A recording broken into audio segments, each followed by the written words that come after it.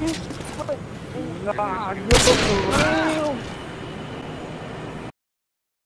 care. Oh my god. Oh! What's going on, everybody? This is Zebo here, and today I'm going to be teaching you guys how to do the spinning in scope effect I just played in the video clip right before this. And this tutorial is going to take place in Sony Vegas Pro. So let's go ahead and open up Sony Vegas Pro, and I have two clips already in here. And so I'm just going to go ahead and mute this audio so you guys don't have to deal with that. But here's the first clip, which is a trick shot, and I'll link the guy in the description. And then here's the second shot, which is actually going to be a quad feed. And so what you guys need to do is just go to your part where there's actual like sniping, and we're just going to trim our clip right when the scope pops up. And then what you need to do is go to best, full, and then click on save a screenshot right here. I'm just going to save that to my desktop, and I'm just going to drag that up there. And as you can tell, I don't know why Sony Vegas does this, and I don't know if there's something that's easier to fix this, but as you can tell that the actual clip is a lot less dark than the picture that we just took. So I already made a preset here, but I'm just gonna go ahead and drag on brightness and contrast, and then I already have a preset here which is for my picture transition. So just change the brightness to 0.03 and the contrast to 0.05, and you can see that that doesn't make it 100% better, but it just looks a little bit better. If somebody has a fix for that, then just comment below. I've always had to deal with that in Sony Vegas, and so I'm not sure why it does that or anything like that, but I'm just gonna deal with it like this. And then you just need to click on this little button right here, event pan crop, and we're gonna check this button that says mask and do scope. And I already have I've already masked all the way around this, but if you haven't, all you need to do is click on anchor creation tool and mask all the way around that. But I'm gonna change the feather type simply because mine is not perfect. It's actually for Black Ops, and so just let me adjust that. I'm just gonna use that right there. Doesn't look the best, but I'm gonna deal with it. And so what we need to do now is go to the very end, and on our mask we're gonna actually click on position, and we're gonna spin this around twice, and we're gonna set the angle to -360, just like that.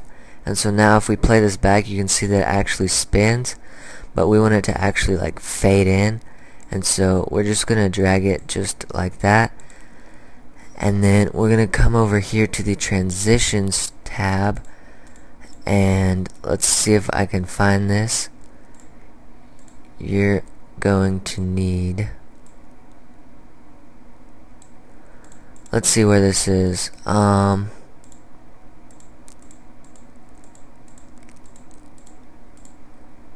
Okay, I'm gonna use the effect default 3D fly in fly out, so just drag that on top of that, and we can see that it just comes in pretty much like that. If you don't like that transition, there's plenty other ones you can use. Let me see what else.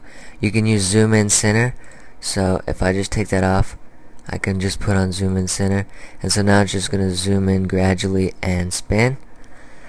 And so I actually think I'm gonna use that one, but I'm gonna go ahead and copy that layer by clicking on the layer and pressing Control C, and then I'm gonna paste the layer by pressing Control V, and then I'm gonna open up the event pan crop, uncheck the mask, and so this one is not actually gonna have the mask, and then I'm just gonna drag that onto the bottom so it'll fade in just a little bit. And we need to delete that transition so it's actually fading in. And so you can see now that it's fading in. Actually, let's go ahead and delete this position keyframe, if that'll let me select it.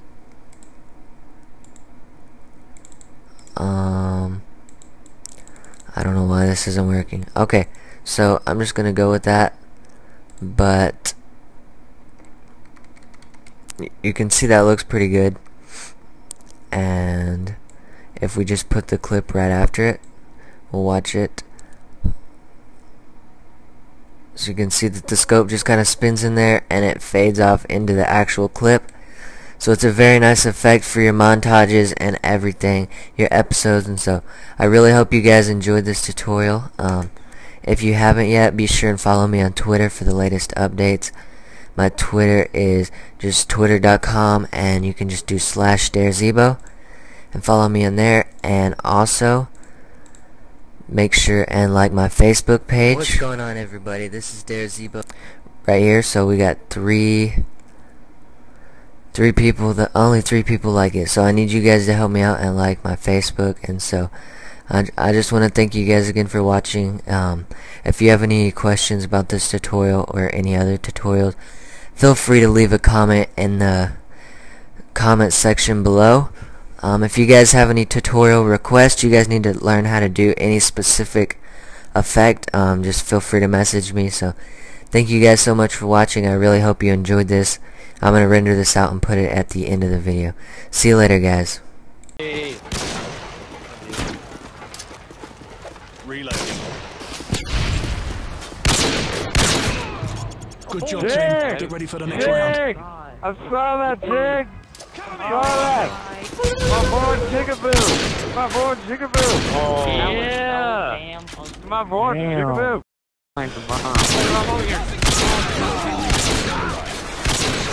Oh, Jig! There you go.